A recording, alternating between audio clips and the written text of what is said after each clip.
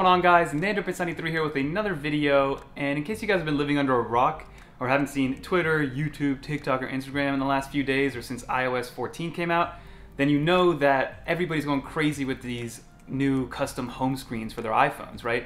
Whether it's with icon packs, cool images that are there, new widgets. So I wanted to show you guys what it's like to have that on iPadOS 14 because I haven't seen a lot of videos like that. So what we're going to do is we're going to customize my iPad Pro, and I'm going to show you guys what I was able to do because it's actually really awesome. So let's hop right into it.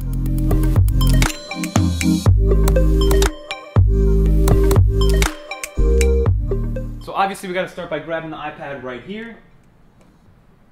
I'm going to scooch over a little bit so I can put the iPad here, and let's get started, guys. So feel free to copy this verbatim or use a little bits and pieces for some inspiration for your own home screen setups, because I really like how iPadOS is starting to look. iPadOS 14 is starting to look.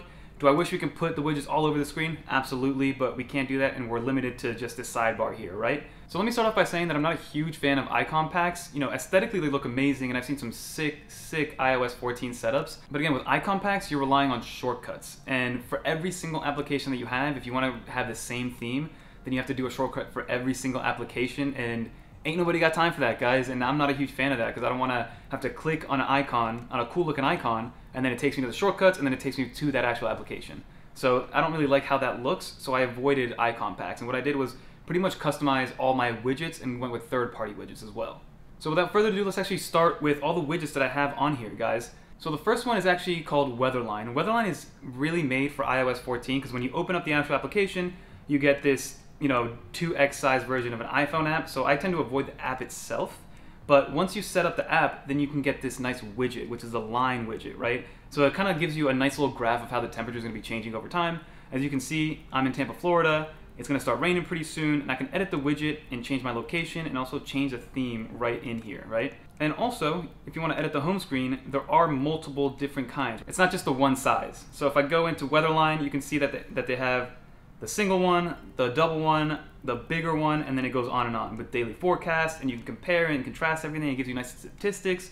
So it's actually a really cool weather app. And I had the Apple stock weather app all last year with iPadOS 13, and now finally there's one that I really like, and it's free. There is in-app purchases to change all the themes, but for me, dark mode is perfect. This next widget is actually pretty cool. So you guys might think that this is just the photo widget, like the photo library scrolling through images for me. It's actually not. So this is called Event Time, and Event Time is a really cool way to customize tickers. So essentially, my wife and I were gonna get married October 10th. So what I have here is pretty much a ticker to let me know how far out I am from that day, and we're 15 days away, guys. And it lets you put in whatever custom picture you want, and you can have as many as you want, right? So for instance, you click on this, you can edit it, you can delete it, you can go in and change the actual pictures of it, which is really nice. So it kind of lets you customize to whatever you want. You can have whatever picture, whatever ticker. Like if there's a release of the new PS5 coming out, right, and you pre-ordered it, throw a picture of the PS5 on there and the ticker. And it comes in all these different sizes, so you can actually go down to Event Time, and you have all the different sizes right here, and it does kind of show you and acclimate the picture to the actual size. And then you also have the favorite events. You can line up a few and take up more space on that actual widget part. So that's Event Time. So far, so good. I'm freaking loving it. And then if I keep scrolling down, this is the Google one, which is actually really impressive, because all you do is you tap on the Google icon, you can start typing into Google.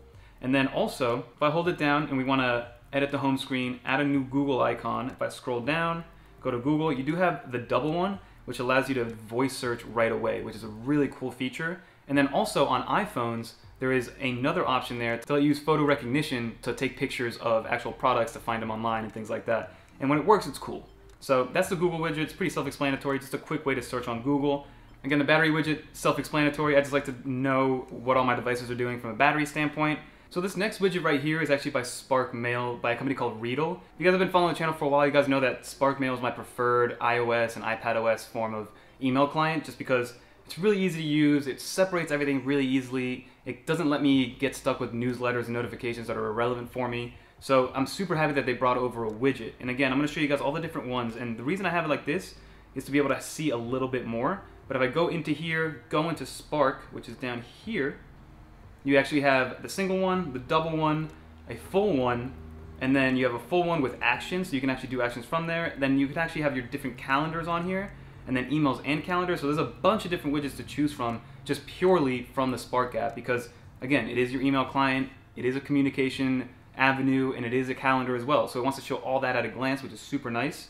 And then if we keep scrolling down here, you see these two kind of pie charts here. And again, if you guys have seen my last videos on iPadOS 13 widgets, then you know that one of my favorite ones from iPadOS 13 was the usage app, right? And the usage app is actually still under the beta testing and everything like that, but I did pull it out here because it's just a really cool look at a glance to see A, how much memory / RAM you're using, and then also how much storage space you have left. The one thing that's been a little bit iffy with widgets is that they don't refresh live, right? So they refresh every few minutes, because if they were to refresh live, it would suck up so much battery that it wouldn't be worth having them on there. And that's the issue that's happening with usage. So these refresh every few minutes, which again, for memory, but for storage is totally fine, right? And I kind of just like it there as a proof of concept too.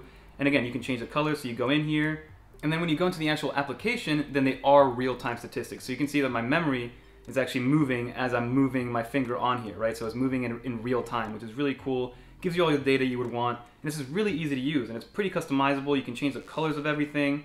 You know what I'm saying? So if I wanted to make it red, I can make it red. And all of a sudden the icon is red down here, if you guys can see on the bottom right. And then eventually when it's time to refresh, these pie charts will also go red. And then my last two widgets that I have on here, one of them is my Apple TV widget, because I do like watching Apple TV Plus, and I do think I'm actually gonna sign up for it once my free trial is over, that 1 year that we've had since the iPhone 11 Pro Max. And then this one down here, which again isn't populated quite yet because I just got it and it hasn't populated yet. This is a Spotify active listening widget, right? So every 5 minutes it'll refresh itself, which for songs is okay because most songs are anywhere from 3 to 5 minutes, and it just tells you what song you're actively listening to, right? And right now I'm listening to Circles by Post Malone, and it should show up here eventually, which is really nice. And again, if you long press on here, edit home screen, you can go into the tune track, and it lets you choose between Apple Music and Spotify. So if you're a Spotify user, rejoice, guys. So from a widgets perspective, that's what I've kind of changed up. I've changed up my weather app, I added a nice little ticker, I kept Google, even though they got rid of the real live updates, or the trending one, they got rid of all the trending stuff from Google, because again, it can't update or refresh that quickly. So I like just having the Google search bar right there for me. And then Spark, my usage app widgets, Spotify to know what I'm listening to, and then my Apple TV just to see what I'm watching next, guys. Then you can see that I have a nice clean wallpaper, everything is empty on the home screen, and then when you go to the right, you have all of my folders. And that's how I like to keep my home screen really organized, really clean, so when I get into it, it's like a pleasure to open up the iPad Pro, and it makes me want to work on it more so than a laptop like this behind me. So that is going to do it for this video, guys. Hopefully you enjoyed, hopefully you got some inspiration. I'm going to link all the applications that I used on the widget side down below, so feel free to try them out. Every single one that I have on there is with the free version. Some of them have in-app purchases, which I haven't even touched, and it does let you customize it a decent amount more. And I'm also going to put down there a couple of other application widgets you should try out that have free versions as well, because now that we're able to customize it a little bit, I think we should definitely go for it. Again, if the icon packs didn't have that shortcut necessity, then I'd be all over it, and I would definitely be changing everything as quickly as I can. But for now, this is awesome, and I'm just hoping that eventually Apple will give us a little bit more freedom when it comes to customizing the entire home screen of the iPad Pro. So until then, guys, that's going to do it for this video. Don't forget to like, comment, subscribe. Follow me on Twitter right here. I'm really active on Twitter, and I usually answer pretty much instantly when somebody comments on something on Twitter. But that's what, like I said, until next time, guys. Peace.